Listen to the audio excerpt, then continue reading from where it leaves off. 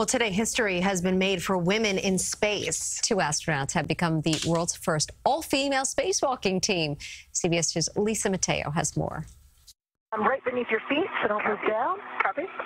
There was some polite maneuvering up in space as astronauts Christina, Koch and Meir made their way outside the International Space Station to replace a battery. Meir walked hand over hand. Koch hitched a ride on a robotic arm. I think we're ready for the back swap if you guys want to lead us through that.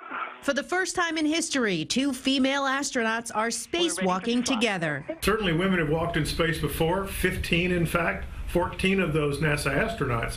But this is the first time it's been all women, and that's generated a lot of excitement. What we're doing now shows all of the work that went in for the decades prior, all of the women that worked to get us where we are today. The first all-female spacewalk was supposed to happen back in March with Koch and astronaut Anne McClain. But only one medium-sized torso spacesuit was available, so both women could not participate. Since then, NASA designed a more one-size-fits-all spacesuit.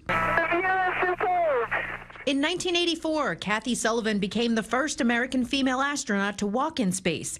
She believes today's all-female spacewalk means a lot. Do the math. It was 84 to 2019. That's a long time. 35 years later, this all-female team is replacing a battery that failed last week. This box weighs about 230 pounds, so even though it doesn't weigh anything in space, it has all that mass.